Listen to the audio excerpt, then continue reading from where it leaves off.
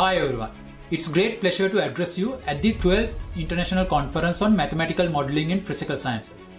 I'm Dr. Mahendra Samarawickrama, Director of the Centre for Consciousness Studies in Australia and an Honorary Visiting Scholar at the University of Technology, Sydney.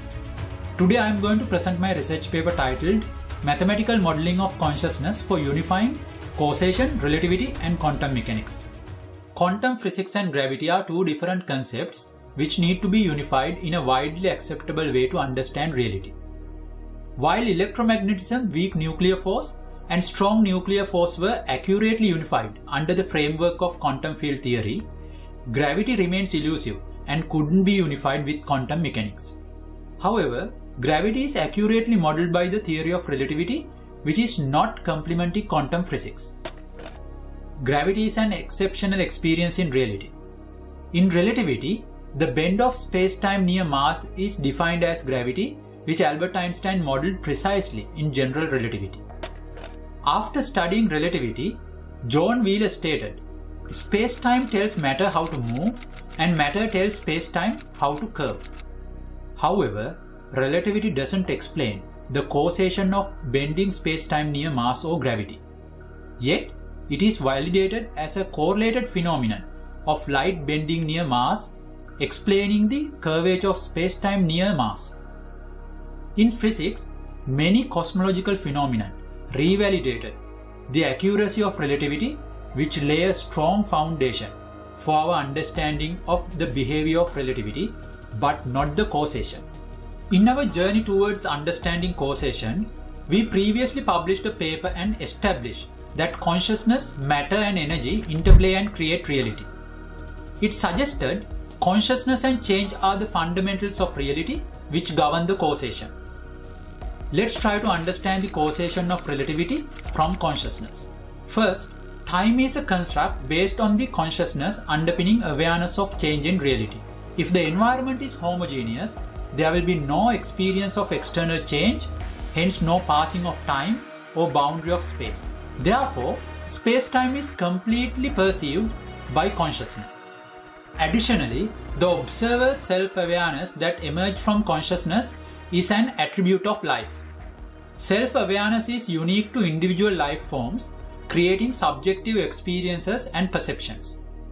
Since consciousness is a sequential process subjected to change, self-awareness can experience space-time based on its own conscious process without being aware of external change. Therefore, space-time and observations are relativistic experiences based on consciousness and change. In the broad sense, that experience in reality, not what it caused, was modeled in the theory of relativity. Because consciousness is fundamental and create matter and reality, we postulated that reality behaves such that awareness is preserved and maintain the integrity of conscious experiences. Everything in nature, including the principles of least action, follows this integrity. Therefore, the causation of gravity is the integrity of conscious experience or preserved awareness when matter and energy interact and interplay.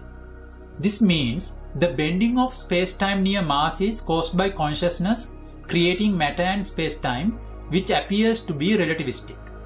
It is not that space-time tells matter how to move or matter tells space-time how to curve. Rather, it should be narrated as consciousness imparted matter and space-time to behave in such integrity in awareness, causing relativity. Since the fundamental consciousness process is not apparent, relativity is interpreted as fundamental law of nature, disregarding consciousness and causation.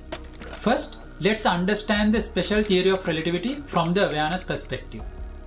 Let's assume a reader with a book and an atomic clock in a spaceship. We analyze the system when the spaceship moves at a constant speed of v1 and v2, where v1 is less than v2. Notice that time and consciousness both are dilated at v2 speed related to v1. Therefore, the ratio of the number of consciousness cycles to the atomic clock cycles remain constant. Because of the perceived awareness, the pages read also remain consistent with the number of consciousness cycles and the atomic clock cycles on both occasions. We call that the reader is in the preserved awareness, where the reader always experiences integrity in reality. That is how the special theory of relativity is understood through consciousness. Next, let's understand the general theory of relativity or gravity from the awareness perspective. Let's assume the same reader is moving at v1 speed passing a mass.